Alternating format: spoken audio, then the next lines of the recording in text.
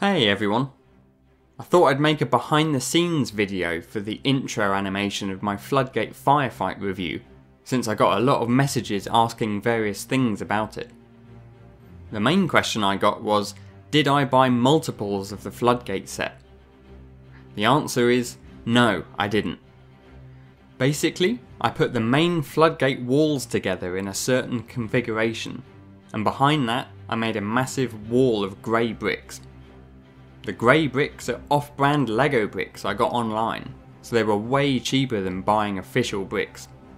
So then I shot all the scenes I needed from that camera angle, and then I rebuilt the set in the opposite way round so that I could film all the shots I needed from that angle. It does limit how wide I can film because I don't have a huge set. To light this animation, I wanted to imitate the kind of light you see in factories that shine directly down. So basically all of this animation was shot with this kind of lighting. I recently got this extra bar for my light stands that lets me hang a light directly above the set. I added a softbox onto the light to, well, soften the light. The exterior shots were simply made using the tan base plates I have, and then tacking a piece of blue card onto the wall and shining another light onto that in order to make it look like a bright sky. See, the tricky thing about these animated review intros is there's usually so much I want to add to them, but I also don't want to show very much that isn't directly from the set. So I could have added elites helping Master Chief or Marines also helping, but you just don't get that with the set, so it would feel a bit like false advertising. I'm willing to add stuff like that if I think it enhances the animation a lot, like the elite and Arbiter driving the forklift was pretty funny, but I tried to keep other things to a minimum, like only using the other elite as a dead body. Speaking of adding things, clearly I added doors that don't come with the set. The doors are actually pieces that were part of the landing platform from the old Falcon set. I just wedged them between the brown door frame and some grey bricks so that I could slide them apart. To add in the torch shining from Master Chief's assault rifle, I tried out this new torch I got, which has a variable focus so I can make the beam bigger or smaller. I set it up on a stand so it would stay still and I could move it each frame. Annoyingly, the frequency of the torch's LED meant it had a rolling shutter effect on camera, and it would appear as different brightness levels between each photo and flicker. So for the rest of the review, I switched to my older torch, which is why the look of the torchlight changes from the beginning onwards. But even that older torch flickers sometimes.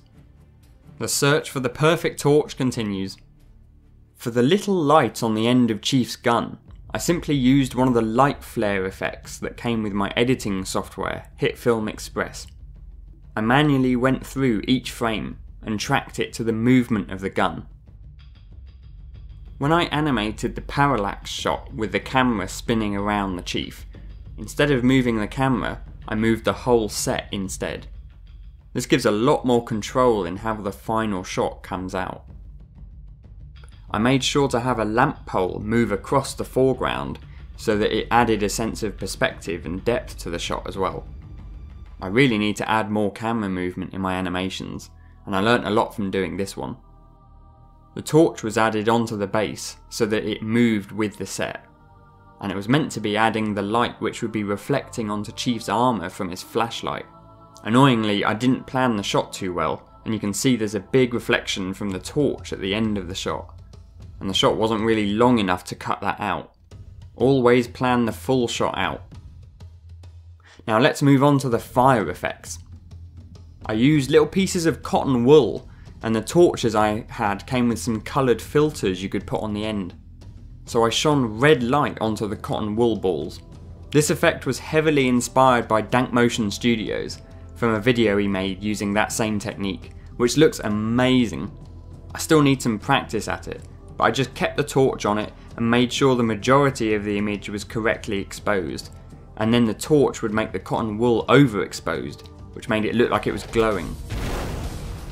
Speaking about lights, I used some LEDs to light up the fusion coils. I bought these LEDs from 𝙤𝙪𝙨𝙬𝙧𝙨. I'm not sponsored, I bought them myself. They're fairly premium, and there's definitely other options available, but I wanted mine to last, and so far they have. I ran the wires underneath the set, and made the colour change to red when I wanted the fusion coil to explode. To make the Flood elite form jump, I used the classic technique of holding it up with a rod, and then erasing the rod from each frame by adding a mask over it in HIT film.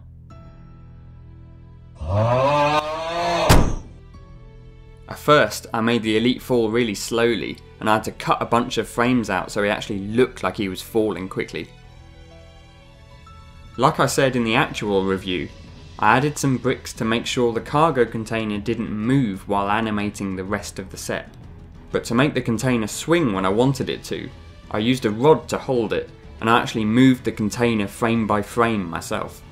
I made it look like it was swinging, and luckily I think it turned out really well. So yeah, that's basically it. If there's anything else you'd like to know, feel free to leave a comment and I'll try to respond to everything. Thanks very much for watching, and I hope you enjoyed and maybe learnt something useful. Take care.